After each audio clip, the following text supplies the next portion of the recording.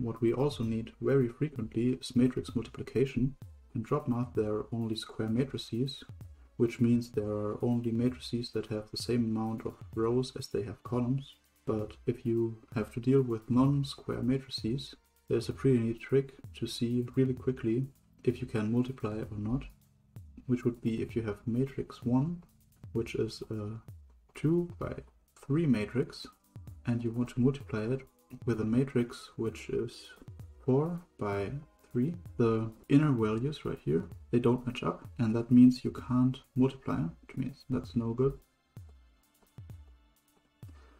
But if you had, for example, a matrix 2 by 4 and want to multiply it with another matrix 4 by 3, these inner values here match up and you can multiply. And also the dimensions of the new matrix that would result are given by these outer values. So the result would be a matrix of the dimensions 2 by 3. That's a really quick trick that you can use to see if you can calculate the multiplication or not.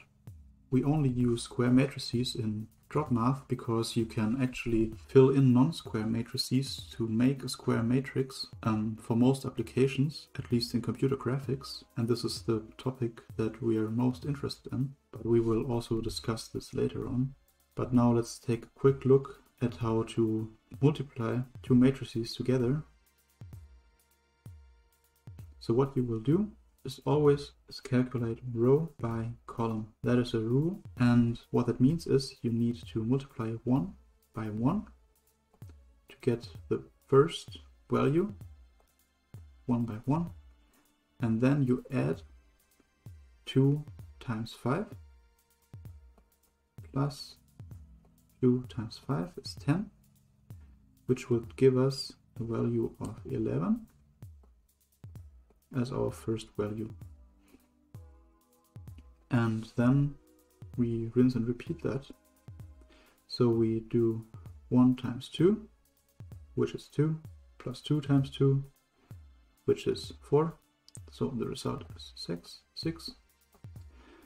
And then we do 3 times 1, which is 3, and then 4 times 5, which is 20.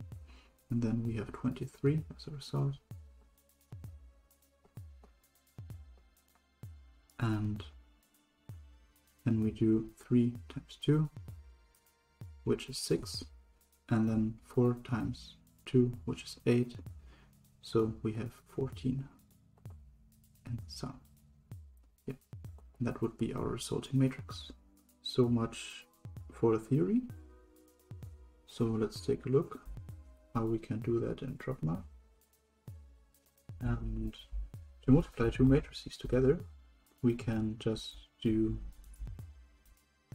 because you can think of these matrix multiplications as an application to a vector, or in this time to another matrix, and the operation order actually stems from function notation. So we apply, you can think of this, for example, as an f, as a function, and this as an x, that is the input of this function. So if we would take a vector, which is just a 2 by 1 matrix, I'm sorry, let's erase that.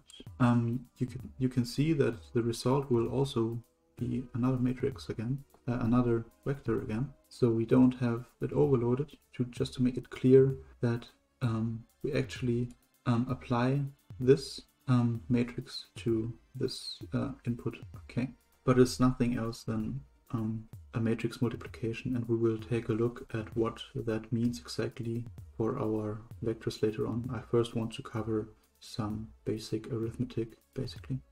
So now that we have that calculated, we can also output it again. Like that.